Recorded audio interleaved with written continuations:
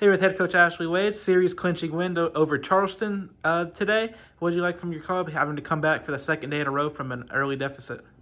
Yeah, definitely the offensive production at the end and Elizabeth Winstead kind of getting that rally started for us, especially with 2 outs. And so for her to lead that inning or lead off with a walk there in that situation, and then the back-to-back bunts from TiVo and Cass, it was just great to put us in that pressure situation. To have 3 of our fastest players on the bases, I thought we were in a good spot to get a couple runs there, which we did, so which was great. And then Emily Winstead in the circle, she just did a great job, gave up a couple runs early on the home run, but was able to shut it down and had a ton of strikeouts in that game as well. So a great performance out of her and way to bounce back from giving up the home run too.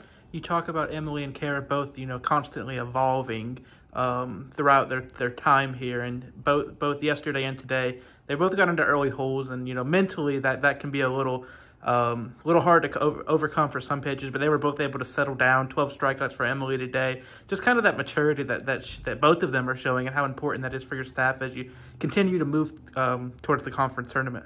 Yeah, I think that comes from experience, obviously them growing from a maturity standpoint as well, as you mentioned, and a trust in the defense and a trust in the offense. So they know that their teammates have their back and that they can only do so much in the circle for the team to help us win.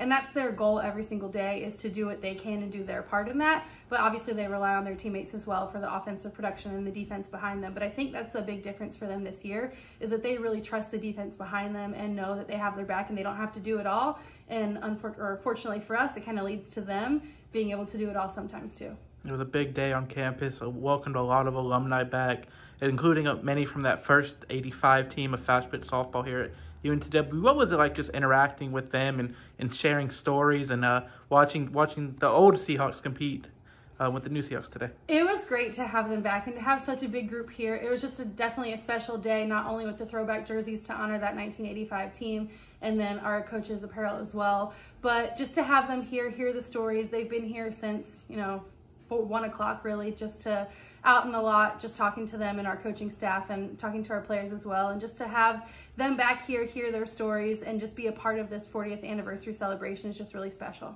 Throughout the year, it kind of seems this team is building this reputation as being able to build these late comebacks and, fight to the last out.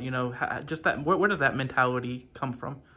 One of our goals this year was to be gritty, and I think that's exactly what they have evolved into. And so that was something we struggled a little bit with last year, is where if we were down early in a game, we kind of would fall flat sometimes and kind of give up on it. And this year they just have that dog mentality where it doesn't matter what the score is. They know that they trust in themselves and that they can come back from any deficit. And so that's just gritty mentality is something that they've been keeping in their back pocket this whole year.